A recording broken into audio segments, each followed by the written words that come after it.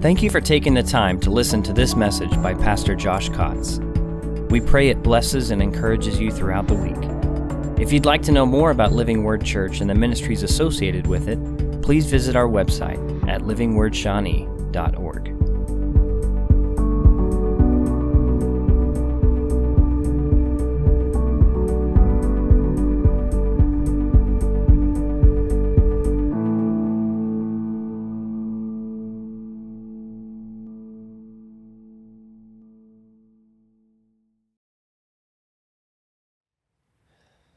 So it was kind of sudden. We kind of told ourselves, we used to do fasting every year, and we kind of told ourselves, the leadership team, that we would start waiting until we have a purpose for it instead of just doing it every year. And I'm not saying that it wasn't powerful, because we had some powerful moments during those seasons of prayer and fasting. But there is a purpose right now, and I'm going to outline that for us today. I'm going to give us some clear vision for going forward. Again, we will not be scrutinizing you and making sure that you're doing this, but I really want to highly encourage you to do it because it can be really powerful. And encourage you to be here at least for the night prayer times that we have here at 6 o'clock in the sanctuary, because I know that they're going to be powerful as well. But I want to give us a little bit of a background on prayer and fasting. Normally when we call for prayer and fasting, we just kind of assume, and I think we rightfully assume it because you guys are smart and you guys are believers and you love Jesus and you read the Word, right? So there's not really any need for that. But I felt like I needed to go ahead and just talk about the background just for this first part of prayer and fasting, why we do it in the first place and what it's for. It's not about just forgoing food. That's not what fasting is about. If you know the Word, you know that fasting is almost always accompanied by prayer. It's not really ever they just fasted. It doesn't really ever say that. It usually says they fasted and prayed. It's almost always accompanied with prayer.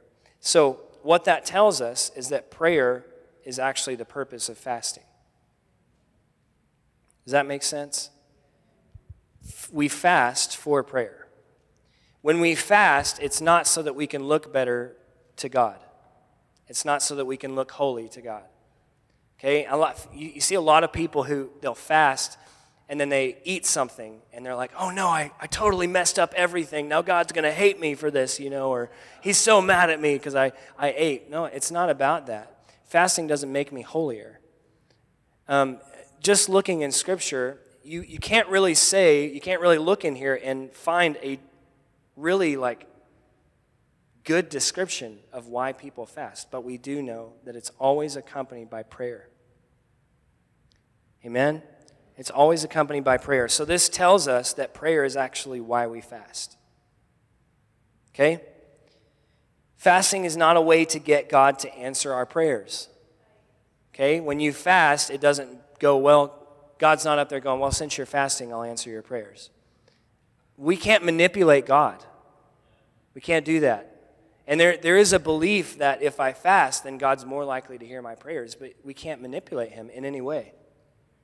If we try, and if we are trying to manipulate him, it won't work. He's just going to do what he wants. The Word tells us that. Amen? But it's not a way to get God to answer our prayers. It doesn't convince him that I'm holy enough and deserving enough for him to answer my prayers. What it does do, though, is it changes how I pray. It changes how I pray. It changes what I pray. It changes how often I pray. Okay? That's what fasting does, because what's supposed to happen whenever I'm fasting, especially if you're fasting food, what's supposed to happen is as soon as you start to feel hungry, it's supposed to remind you of why you're doing it, and then you pray. Right? That's really what it is. And so really the purpose of fasting is to bring into submission something that has control over me usually, and to actually allow it not to control me anymore, but to serve me. And this is why we fast food a lot of times when you hear about fasting. It's food, because hunger controls you. Right? How many of you feel hungry right now? Yeah. And hungry will control your thoughts. At noon, you will probably start thinking about what you want for lunch, if you're not already. right? It does control us. But the purpose of fasting is to bring something like hunger into submission so that it can serve us, to empower us, and strengthen our prayer life. That's the purpose of it. Amen? The fasting that we read about in the Word was done by giving up food, but it's actually more so just a denial of self. It's a denial of the things that I feel like I need all the time. And so it could be, like we've called corporately for fasting in the past, stay off social media. Unfortunately, I got on social media after the fast, and I noticed not everybody stayed off social media. So we've had that. We've had stay away from media in general. We've been like, just fast one meal a day. We've called for things like that. But it's less about what you're fasting, and it's more about why. It's less about what you're fasting, and it's more about why. What you're fasting because it has control over you. It somehow controls your actions and your thoughts. It influences you in ways that God should be influencing you. Right? So we let go of that thing to allow God that area of our lives. It means giving up something that I have a tendency to depend on more than God. And here's the deal. Whenever I start depending on things that are not about God, whenever I fast those things, just imagine what that does to your prayer life. Because it starts to change your prayer life from being about you, and now it's about God instead. Right? So it completely redirects my focus. Fasting is supposed to. If you're not doing it for the right intentions, it won't redirect your focus. It'll just redirect your focus to your stomach or to whatever it is that you're giving up, right? But if you have good intentions behind it, which our intention right now is to pray for our nation, because our nation needs Jesus. Our nation needs prayer. Amen? These are good intentions. But when they're not good intentions, I'm just going to be thinking about how hungry I am. Without a God-centered purpose, fasting is just a miserable, self-centered event. It really is. It's so miserable. I didn't read anything in here about people saying that fasting was miserable. Why? Because they always had a God-centered purpose behind it. It was always about Jesus. It was always about God, right? It was always about redirecting our focus to Him in here. And so without that God-centered purpose, it really is just miserable. And all you do is you think about how long it's going to be until you're done with this fast. If you're thinking about how long it takes until you're done with the fast, you're thinking about the fast. You're not thinking about God. You hear me? You're thinking about what you're giving up. Every time I feel the ache of whatever I'm giving up, all I think about is that thing or how much longer I have until the fast is over. But with a God-centered purpose, I actually bring whatever I am giving up into submission, and it serves me by strengthening and changing my prayer life. Amen? So everyone say, fasting is for prayer. I bet Pastor Cliff will like that. I'm sure he's watching right now. He's in the bedroom going, amen. Let's look at Matthew chapter 9. I'm just going to go through a couple of examples real quick of times that they fasted, and we're going to make some connections real quick for where I want us to go whenever we go into this time of prayer and fasting. Matthew chapter 9, and I want to start with verse 14.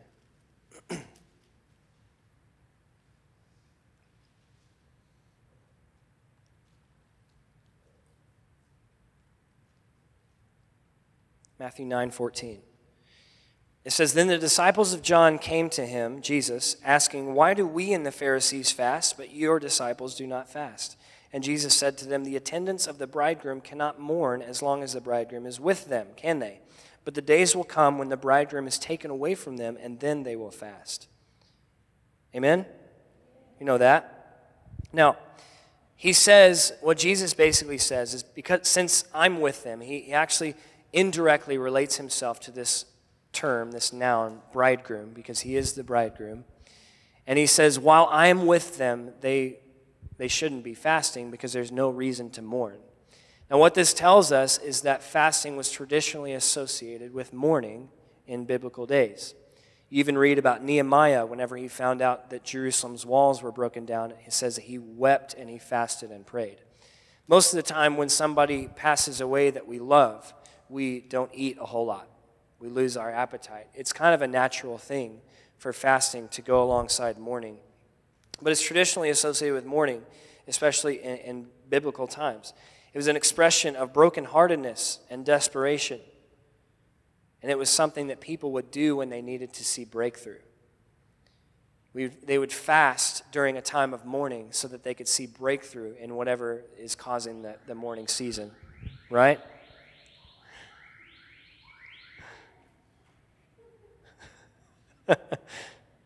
We were just talking about that with some friends the other day.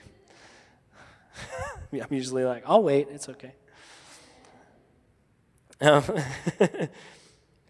So it was something that, fasting was something that people would do when they needed to see breakthrough. We're doing it again, huh?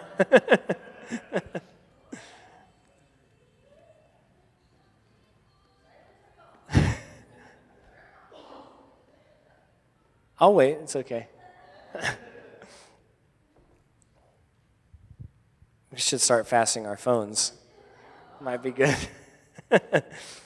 I can't tell you, like, we'd all probably just, like, lay over and die if we had to give up our phones. I know some of us are probably not thinking that. But anyway, fasting was traditionally associated with mourning. And it was something people would do when they needed to see breakthrough. But the thing is, even though it was usually done during times of mourning, there was actually intention behind it. It wasn't just, we're sad, so we're not going to eat. There was intention behind it. We're going to redirect our eyes to God now. That's why we always read fasting and praying. Just fasting is just giving up something, but fasting and praying is giving up something and giving God that place, right? So it's always associated with prayer, but there was always intention behind it. It was more than likely done to get a person's eyes off of themselves and their own desires and onto God's heart. So right here, Jesus says they won't fast right now because I'm with them. But after I'm not here anymore, they'll fast. So there's an association here with fasting and Jesus not being here. So why do we fast? Because we need Jesus. Plain and simple. Why would we want to fast right now for our nation? Because we need Jesus. Amen? And man, if there is a time of mourning, if that's what you want to call it, it's right now. There are things going on in our nation that need to end and need to change. And here's the deal. Sometimes we don't see Jesus in a situation. And I think it's less that we want Jesus to show up, and it's more that we want to be able to see him working in the midst of the situation. Because I don't think that God just straight up leaves. I don't think he's just abandoning everything and being like, whatever, I'm done. I don't think that that's happening. There would be no reason to send a son named God with us if that was the case, right? So I don't think that that's the case. I think fasting is less about inviting Jesus in, and it's more about opening my eyes to see where he is, so that I can point him out in the situation and I can call that out. I can declare that. Amen? So if I don't see Jesus, here's the deal. If I don't see Jesus in a situation, it's rarely because he's not there. Many times it's just because I'm looking for myself in the situation instead of looking for Jesus. And this is why we fast. I will fast to make it not about me anymore, so that I can see Jesus. Because all I can see right now is me. I'm looking for solutions. I'm looking at my sadness and my depression and why, bad things that are happening to me. And if I can just fast and give this thing up and pray and direct my heart toward God, then he'll show me Jesus in the middle of my situation instead of me looking at myself. Amen? Matthew chapter 17.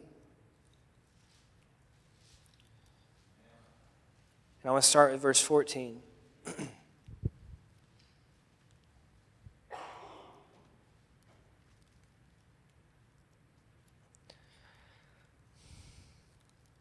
Matthew 17, verse 14. It says, when they came to the crowd, a man came up to Jesus, falling on his knees before him and saying, Lord, have mercy on my son, for he is a lunatic and is very ill. For he often falls into the fire and often into the water. I brought him to your disciples, and they could not cure him. And Jesus answered and said, you unbelieving and perverted generation, how long shall I be with you? How long shall I put up with you? Bring him here to me. And Jesus rebuked him, and the demon came out of him, and the boy was cured at once. Then the disciples came to Jesus privately and said, why could we not drive it out? And he said to them, because of the littleness of your faith. For truly I say to you, if you have faith the size of a mustard seed, you will say to this mountain, move from here to there, and it will move, and nothing will be impossible to you. But this kind does not go out except by prayer and fasting.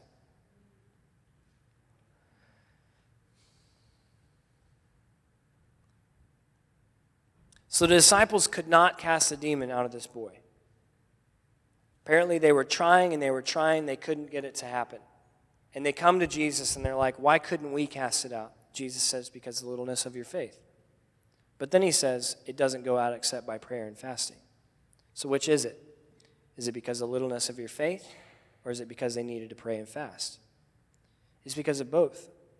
There's an association that Jesus makes here that says when I pray and fast, it will increase my faith to see God move and to see the impossible happen.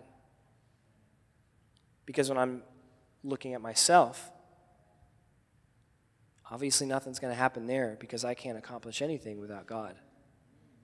Right? So when I pray and fast, it increases my faith. And here's the great thing. It only has to be a mustard seed.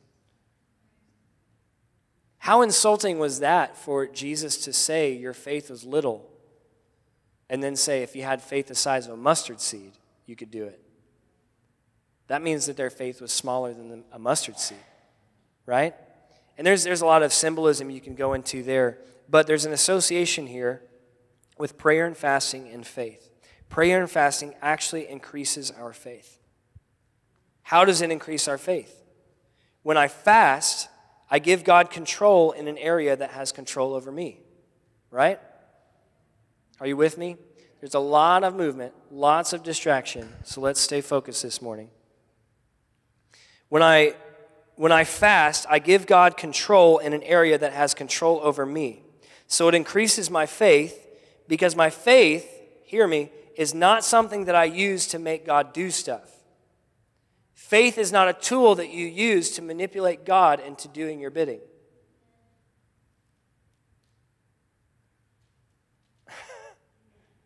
That is not what faith is. And the faith movement, I feel like at some point, and I know that not everybody's like this, but the reason faith healers, they're called faith healers, get so much criticism is because that name has been tarnished because people have used faith to manipulate God. They've been like, if I can just pray in faith and believe in faith, God will do this, whatever I want. But then elsewhere in the Word, it tells us our prayers aren't getting answered because they're what we want and not what God wants. So obviously, faith goes in line with what God wants. Do you hear me? So faith is not something that I use to make God do stuff. So when I fast, I give God control in an area that has control over me. So it increases my faith because my faith is not something that I use to make God do stuff. My faith is my ability to allow God to be in charge of a situation. Amen? My faith is my ability to allow God to be in charge of the situation. This is how it's linked to fasting. Because when I fast, I let God be in charge of something that's in charge of me. Amen? When I give God control over something that controls me, I train myself to trust Him. So it increases my faith when I fast, as long as it's a God-centered purpose. Now, the purpose of the corporate fast. I know this is a lot of information. We're going to get into the meaty stuff here in just a second. But the purpose of the corporate fast is to unify ourselves to one vision. We call for a corporate fast so that we can all stop thinking about ourselves. Right? We actually can't be unified with God when we're just thinking about us. Amen? So when we fast together, when we do it with one vision and one purpose, and we're all going the same direction, we actually all are not thinking about ourselves anymore, and we unify ourselves to God's purpose, and we become even closer as a family. Amen? So that's why we call for a corporate fast. I know, times in the past when I was younger and I didn't understand what fasting was all about, pastors would call for a corporate fast, and I'd be like, I don't have to do that. I don't have to do what you tell me to do, that kind of thing. We've all been there. Okay, if you haven't been there, let's talk because I need to know how you did it. But no, when somebody tells you, hey, don't eat for 40 days or whatever, however long, you're like, no, I'm not going to do that, right? But there is a purpose behind the corporate fast. There is something that happens, and I promise you, if we all do this together, there's something that will happen explosive just in our body here. There's something that will happen because it will bring us closer together as we're getting closer to God's purpose. Amen? So I want to encourage you in that. Now, getting into this next part, it's going to be heavy, but it's going to be good. Everybody say it's going to be heavy, but it's going to be good. Now, whenever the Lord brought this on me and told me, I want you to fast, I want you to call for a fast, He told me 9 days. And when I first heard that, I just thought, what a random number. It was the most random thing. But I said, okay, God, I'll call for 9 days. Normally it's 10 or 30 or 40. It's like an even number, But 9, it's kind of weird. And so I just said, okay. And then the other day, Bailey was reading a book. And in it was the author was talking about Abraham Lincoln. And during the Civil War, Abraham Lincoln called for 9 days of prayer and fasting. Is that not crazy? I didn't even know that. But during the Civil War, do you understand what's going on in our nation right now? And he called for nationwide 9 days of prayer and fasting. So that's not to say, look at me. That's to say, God knows what He's doing, right? He knows what He's doing. And for me to think that's just a random number, no, there's something to that, amen? But if there's something that I could use, if there's a little bit of information I could use to maybe encourage you to participate in this, it's that. There's obviously there's a confirmation there.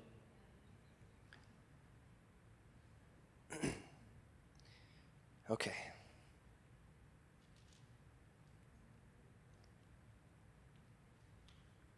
There's a lot of turmoil in our country right now.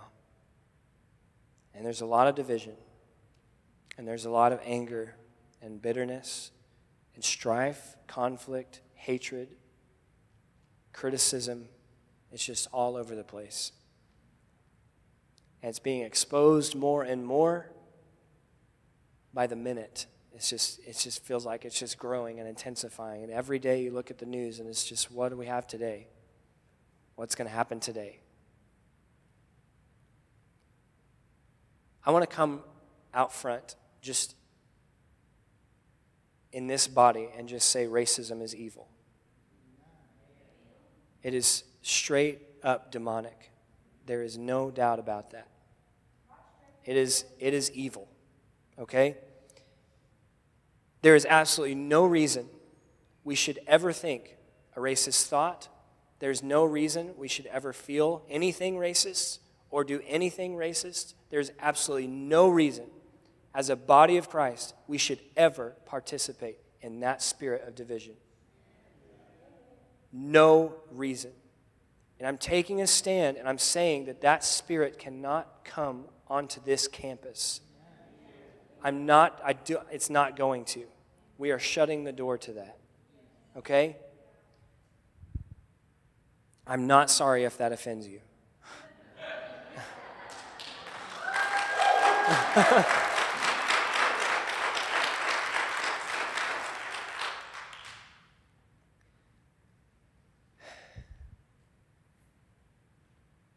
Now, I want to say this. What's going on in our nation is not because of racism. It's not.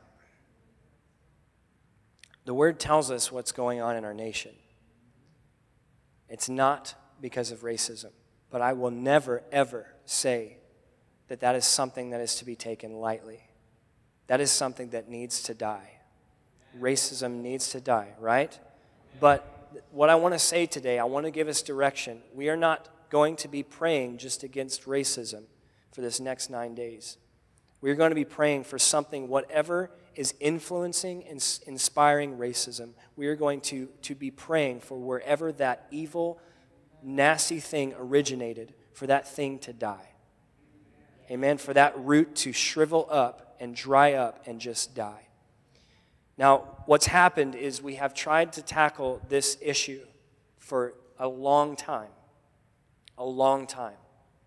We have enacted laws. We have made speeches and statements. We have elected a president. And it has not fixed the issue. That's because it goes much deeper than that. There is something that is feeding that issue that needs to stop and needs to die. Amen? So I want to look at Ephesians chapter 6.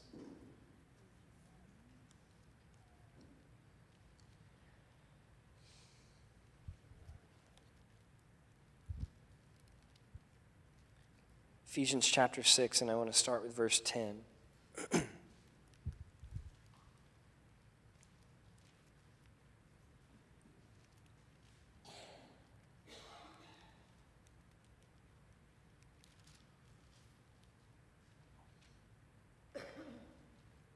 Ephesians 6:10 says, "Finally, be strong in the Lord and in the strength of his might.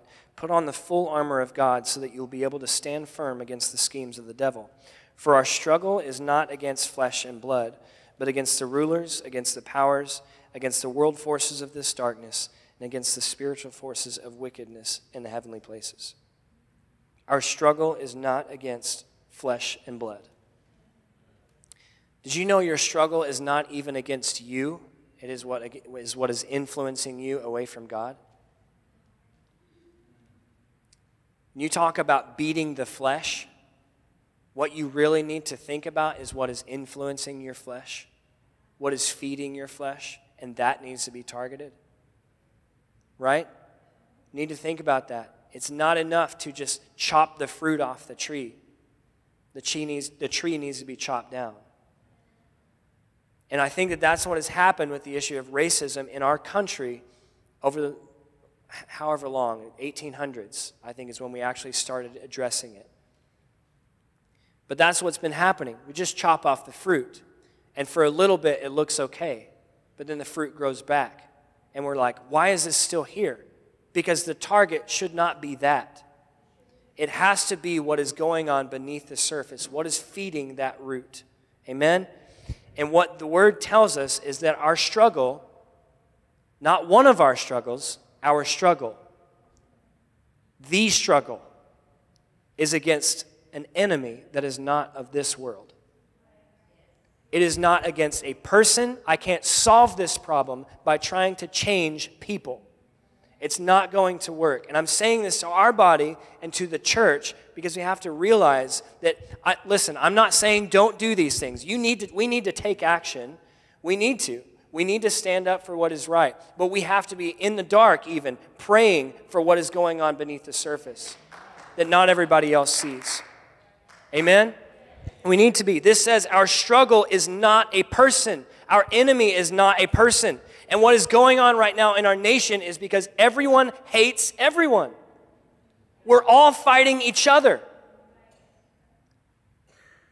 But this tells us that others are not my enemy. People are not my enemy. And so listen, you think the enemy wants that? Yeah, he does. I think Paul tells the Ephesians here that our struggle is not against flesh and blood, not to just say it's not, but to say don't make it that. Amen? Don't fight with flesh and blood. Don't struggle against them. Understand that there's something going on. There's a spirit behind everything. Like I'm going to get a little weird on you this morning, but it's the truth. My grandma might come out of me. Like... Everything's demonic, right? No. She never said that, but but the thing is, until we get that our enemy is not a person, we're not going to beat racism. Until we get that our enemy is not a person, we're not going to beat violence. We're not going to beat division. We're not going to beat church splits until we get that our enemy is not a person. Amen?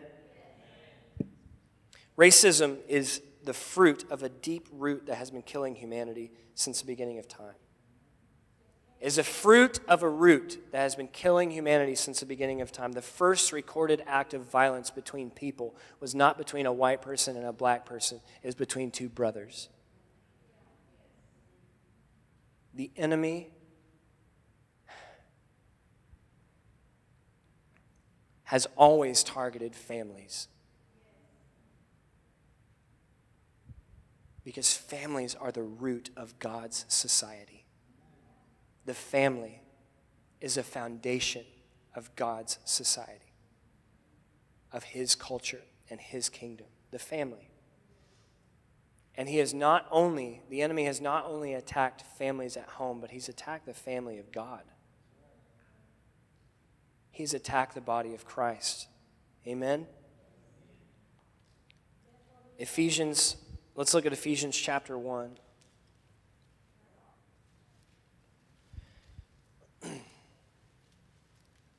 I specifically, listen, this morning it kind of came out in worship, but our goal for this thing is not to think about what needs to be solved out there. Our goal is to think about what needs to be solved in here. There is something that needs to be solved in here, and I will prove to you that that is the most important thing. Ephesians chapter 1, and I want to start with verse 18. It says, I pray that the eyes of your heart may be enlightened, so that you will know what is the hope of His calling, what are the riches of the glory of His inheritance in the saints, and what is the surpassing greatness of His power toward us who believe. These are in accordance with the working of the strength of His might, which He brought about in Christ when He raised Him from the dead and seated Him at His right hand in the heavenly places. Far above, everyone say far above. Far above all rule and authority and power and dominion and every name that is named, not only in this age, but also in the one to come. And He put all things in subjection under His feet and gave Him as head over all things to the church, which is His body, the fullness of Him who fills all in all. After Jesus accomplished what He did, God put Him in a position above all rule and authority. And it says He put everything in subjection under His feet. And then it says, He gave Jesus as head over all things to the church, which is His body. God put everything in subjection under His feet, under the feet of Jesus. The feet are part of the body. So God put everything in subjection under the body of Christ. Do you hear me? I'm getting somewhere with this. So the deal is, we're His body, right? And the deal is, if we have not had influence on the evil that is running rampant in the world, then we are not being His body. Because God has given us the authority to suppress evil in the natural realm. When He gave Jesus authority, He gave the body authority. And I'm telling you, if there are things that are escaping from underneath my feet, then I'm not being the body. Do you hear me?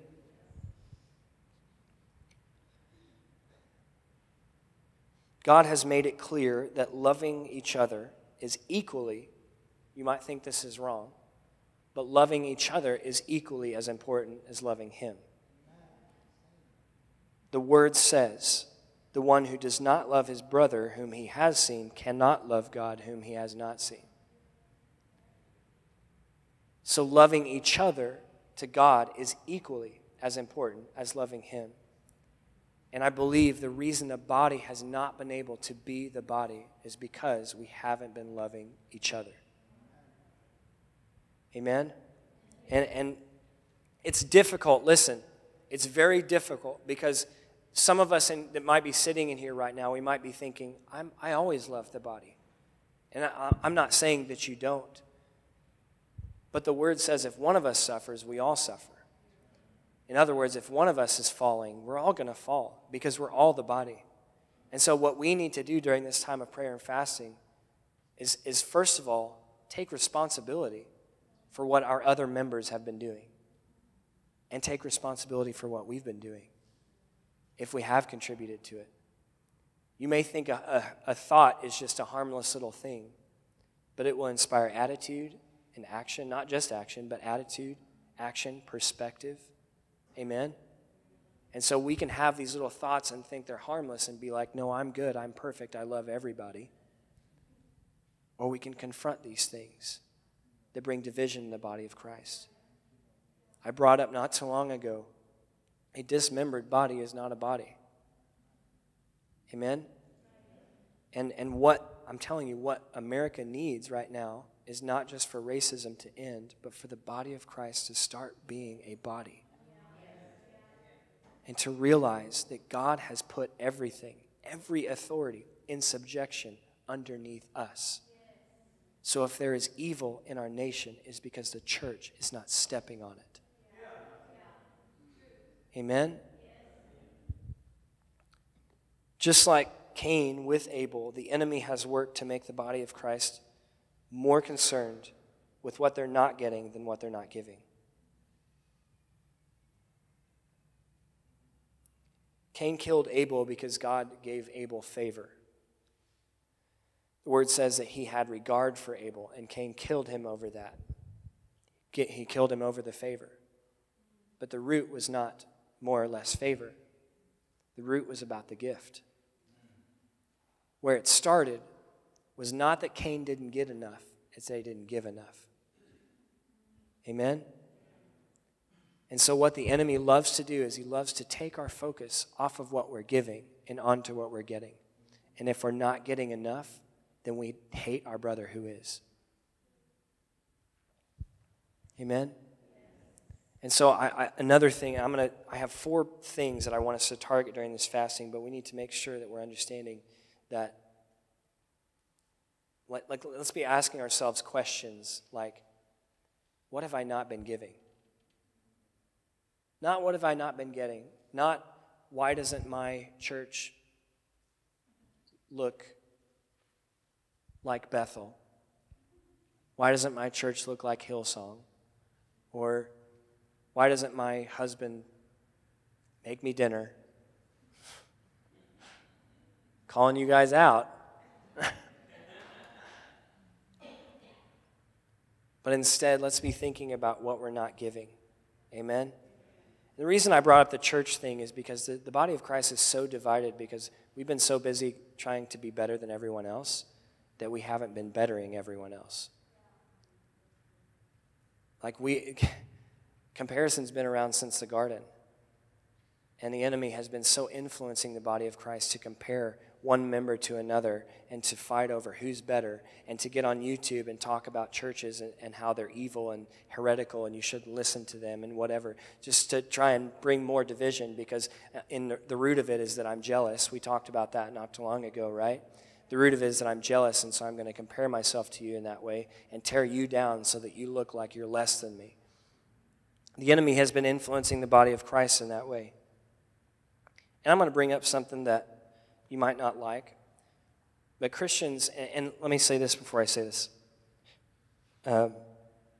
If you've gotten off social media, I don't want to condemn you this morning, but a lot of Christians, a lot of believers, I hear it all the time, like they stay off social media because it's just sick sometimes. It's just evil. There's just evil everywhere. People just fighting and complaining and arguing.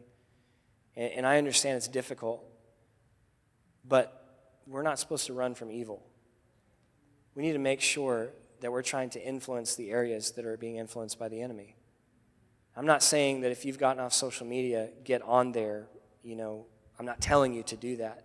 But I want us to understand we can't just run from evil anymore. We can't just say, it's affecting me too much. I can't do this. It's just bringing me down. Because we're supposed to be stronger than that. The world is not supposed to be affecting us. We're supposed to be affecting the world. So maybe if you do take a step back and try and figure out, why am I so affected by this? Instead of realizing the authority that I have in Jesus and affecting what I see. Right? And let that turn you around. And I had to bring that up because I literally, especially right now, I've been hearing so many believers say, I just have to stay off of it because I can't stand it. What happens when every believer gets off of it? It just gets worse and worse. And I guarantee you it's getting worse because everyone's getting off of it. We need to be a voice everywhere. On every platform. There needs to be a believer on every platform, in every city, in every state. There needs to be a believer that is speaking and standing up for what God is saying and for what God wants. Amen? Again, I'm not condemning you, but I want to encourage you in that. I even, the really sad thing is that unbelievers see the division in the body of Christ very clearly. I even was just on this morning, and I read a comment from somebody that said, you Christians can't ever accomplish much because you're always attacking each other. I read that this morning. And if he says, you Christians, then he's not a Christian. So unbelievers see that, and that isn't helping either. Right? Now, I'm not, what can really tend to be our issue with something like this is we can see the problem and how big it is and how massive it is, and we can think, even if I do get on there and say something, or even if I do stand up for what I believe, it's not really going to make much of a difference. And then we just continue to sit down, right? We just continue to not influence anything.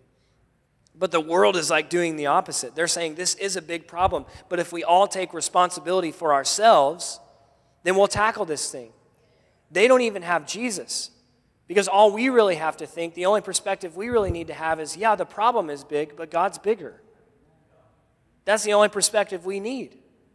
Even if it's just one of us going forward and trying to influence any platform, any area in the world, any form of culture in the world, we're still making a difference. Amen? I promise you, one Christian in a room of 100 unbelievers is still a lot bigger than 100 people because of who is inside of them. So you affect things, whether you think so or not. Everywhere you go, you affect things. You influence things. You have such heavy influence in the world because God gave you authority, not them. Amen? So why are we fasting? Number one, we need Jesus. We already went over that. That's number one. We need Jesus in our nation. If you want to think about it like this, God put everything in subjection under the feet of the body. And the feet are supposed to be shod with the gospel. God put everything in subjection underneath the gospel. So if we need Jesus, that means we need to be preaching the gospel. You hear me? Number two, we need our faith to increase. And that's obvious. Because hopelessness, doubt, and fear are too prevalent in our thoughts and our vocabulary. Wouldn't you agree? They're way too prevalent. So we need our faith to increase. Number three, we need restoration in families. Again, healthy, unbroken families are the key to a healthy society. They always have been. We need to be praying that God intercept broken families and broken people. And number four, we need unity in the body of Christ.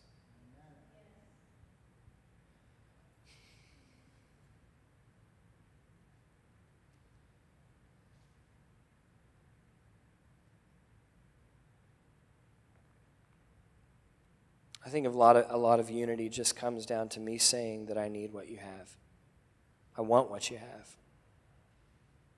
And that's part of my heart behind wanting to have local pastors come into our church and use our pulpit, because I do want what they have.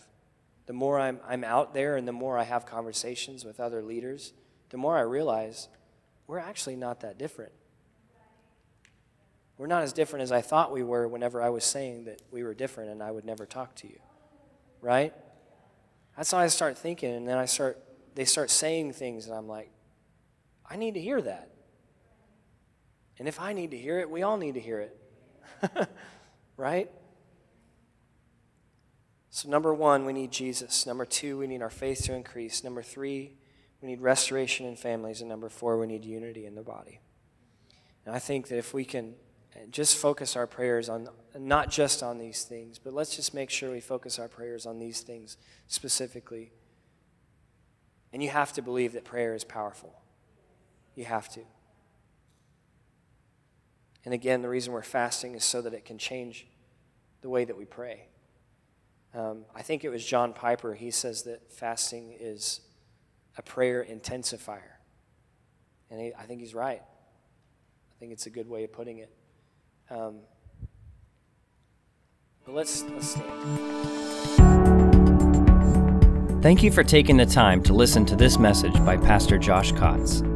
We pray it blesses and encourages you throughout the week. If you'd like to know more about Living Word Church and the ministries associated with it, please visit our website at livingwordshawnee.org.